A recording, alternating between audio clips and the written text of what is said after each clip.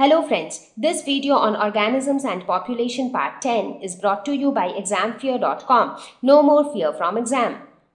The next important component that we would like to discuss after temperature, light and soil is water.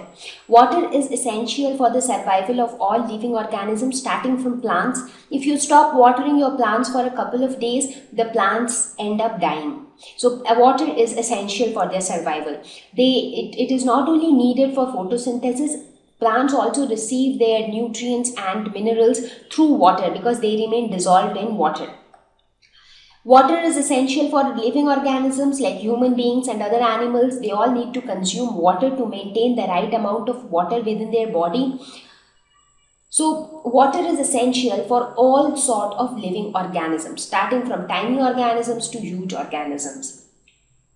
Now, water has huge significance in our life. If you talk about human beings, we use water for a variety of activities. Not only for drinking purposes, water is also used for cleaning our clothes, for bathing, for preparing food, in cooking. So a variety of purposes we find applications of water, and similarly it is used by other animals as well.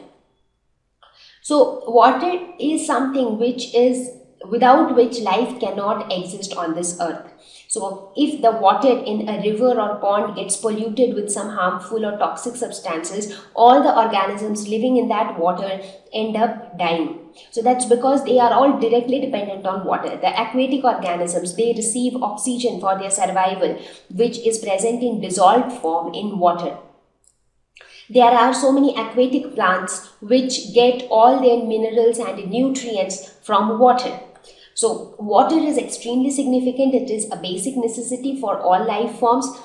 However, these days human intervention results in scarcity of water. Now, since the population is increasing, the needs of human beings are increasing. To satisfy their own needs, they are misusing water, they are wasting water, and as a result, in a lot of areas, water has become scarce. So we have discussed about what you have learned about water and how it can be managed better in your junior classes. Now, based on which type of animals can survive in which type of water, animals has been divided or categorized into two types, Euryhaline and Stenohaline. So when we talk about Euryhaline, these are those aquatic organisms which are tolerant of a wide range of salinity. Now, what do we mean by salinity? So salinity is nothing but the concentration of salt in water. Now, there are many different types of aquatic environment as well. For example, if you think of the oceans, so there the concentration of salt is very much high as compared to that of fresh water, right? So a lot of aquatic organisms, they can survive in areas with high salinity as well as in water bodies with low salinity. That means you can find a lot of fishes we can survive very well in oceans as well as in fresh water. So let's look at example of a Euryhaline. So if you talk about a Euryhaline fish, salmon would be an example. So this is a type of fish which can survive in a wide range of salinity. When you talk about Stenohaline, so it is just the opposite. So they are restricted to a narrow range of salinity. So when the salinity changes, their survival becomes difficult. So there are many marine fish which are Stenohaline. So they die in water with less salinity. So if you take them out from the sea and put them into a fresh water, now since there is a huge difference in the salinity range, so they are not able to survive. So one example of a Stenohaline fish would be a goldfish.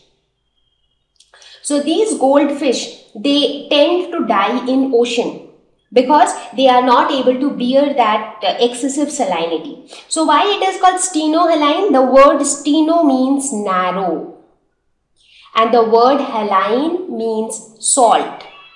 So those organisms which can only survive in a narrow range of salt concentration, they are called Stenohaline.